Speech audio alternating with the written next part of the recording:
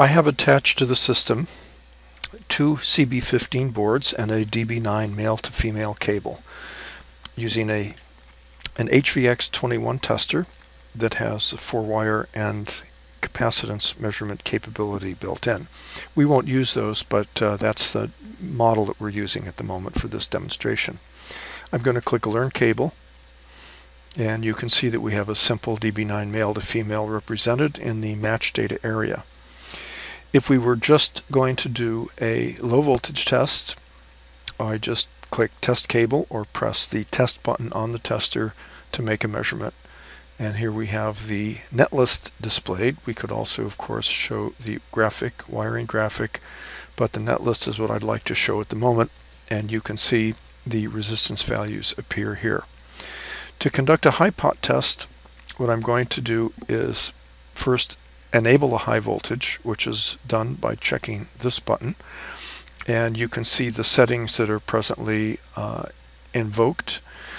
You will also notice that the high voltage capability is disabled. In order to enable it, I must press a black button on the control panel of the tester. It says HV enable. I've done that now, and high voltage is enabled.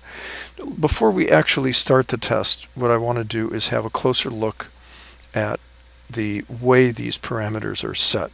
So I'm going to click this little yellow checkbox, or rather pencil, at the top, and here we have our high voltage control panel. What I would like to point out at the moment are the two tests that I have requested the system perform. First, a full DC test, and then following that immediately an AC test. The voltage I've selected is 500 volts DC for the full DC test. The current limit is the maximum amount of current we would allow to flow before we consider an insulation breakdown to have occurred. The insulation resistance limit we're setting at 100 megohms. These are all adjustable parameters. For the AC test, we want 500 volts AC.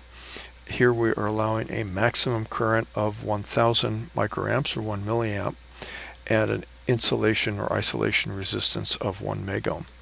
We're testing at 60 hertz, and we have a ramp up and ramp down controls. We'll use the maximum permissible, which is 5000 volts per second up and down, and then a 1000 millisecond dwell time on the high voltage. So I'm going to click OK to accept this, and I'm now going to run the test. You may hear relays clicking in the background. Let's find out. You can see the test progress window appearing. It very quickly did the low voltage test.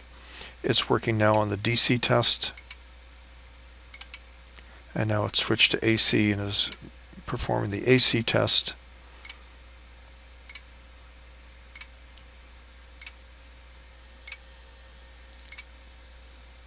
And now we're finished, and the results are shown in the test data area. You'll notice that everything passed. We have this is the column that shows the DC test passing every time, and then this one represents the AC test. It's a little icon that just shows green if it's passed the limits and red if it has not. There are two ways a system can fail. It can have an insulation breakdown, which immediately stops the voltage, doesn't finish the dwell time, or it can finish the dwell time, but you have an insulation resistance which is less than the desired amount. So for DC, we can see here the actual leakage current measured in this column for every wire, and this is the actual DC voltage obtained. This is not simply copying the set voltage into this column, but we're remeasuring what the system is producing and putting it in this column. And this is the isolation resistance, the same as insulation resistance, and that is obtained by taking the obtained voltage, the read back voltage, and dividing it by the insulation, by the leakage, and that gives us the insulation resistance. So you see here we have some very high values. I'd only set it to a 100 megohm limit. This one is 956 megohms. This is almost 7 gigohms, and you can see it all the way down. Here, this one shows that the leakage was too high to be measured. In other words, the leakage measurement limit on this instrument is 50 nanoamps or 0.05 microamps, and we couldn't even measure that much leakage. So this particular wire was very good. For AC, it's a similar idea. This is the actual voltage that's being read back from the system. We have the leakage current measured and the isolation voltage that is computed. So it's certainly well within the limits that we have.